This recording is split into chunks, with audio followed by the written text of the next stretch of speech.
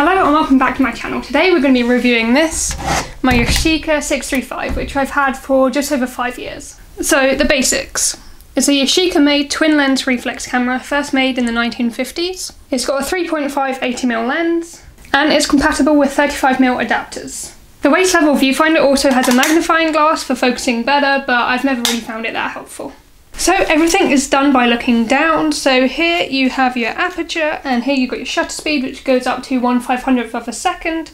And this is how you focus. This was actually my first ever medium format camera and it did take a bit of getting used to. Shooting at eye level with the flipped image in the viewfinder made it quite hard to line up the horizontals. Like a lot of cameras made in the 50s, it's also quite hefty and bulky, and it's not a camera I take out with me unless I know I'm definitely going to use it. And it also has a knack for ruining frames with lens flares. It's not quick to use either. If you want to take a shot, you got to line it up with the flipped image in the viewfinder, you got to cock the shutter here, and then you take the image here, and then to wind it on, you press this button in the middle, and then you wind it on until you line up the number in this little window.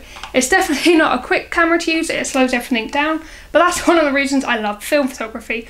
Also, this whole process makes it super easy for doing double exposures. The 80mm lens is great for street photography and architecture, but not for portraits. The images are soft and lack focus, and it's rare to get a sharp portrait with a beautiful bokeh background. I do like the bokeh aesthetic, but it's not enough to detract from the main subject not being sharp. Most images do have this cool vignetting effect, which is an aesthetic a lot of people go for, and when the bokeh is right, it is really nice, this kind of swirly blurred effect. One thing I really love about this camera, you don't get it in a lot of medium format cameras, is its compatibility with 35mm adapters.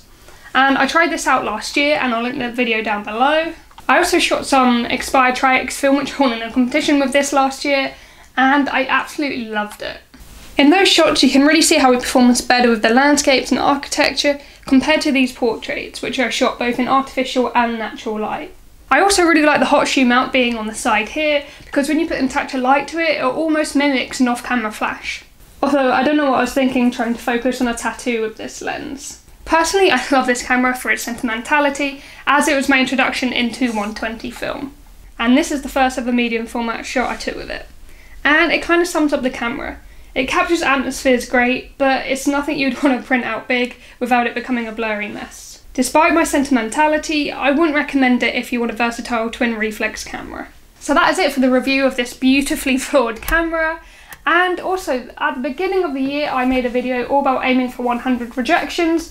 And I looked back on it and I looked back on my spreadsheet I've created with that video. If you've not watched it, I'll leave a link down below. But very briefly, it's all about aiming for 100 rejections in a year, all based around like magazine submissions or open calls. And it's about changing your perspective on the rejections.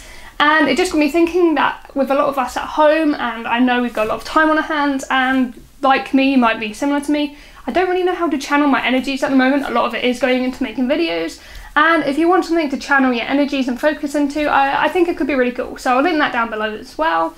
And until next time, I hope everyone is as safe and healthy and happy as possible, and I'll see you in the next one.